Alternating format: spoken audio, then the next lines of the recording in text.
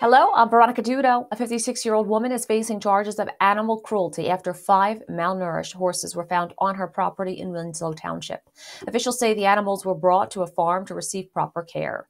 A Manahawkin man has been sentenced to life in prison for sexually assaulting and murdering his girlfriend's toddler. 30-year-old Michael Disporto abused the girl back in 2016. She was sent to the hospital and died 2 days later. The Edison Police Department, along with Karl's Custom Classics, recently hosted its second annual Wheels for PAWS car show. The event raised over $6,000, which went towards the Edison Municipal Animal Shelter. Wonder recently opened its 8th New Jersey restaurant. The new food hall is located on Town Center Way in Livingston. The event was marked by a ribbon cutting ceremony, with the first 100 customers getting a $15 meal voucher.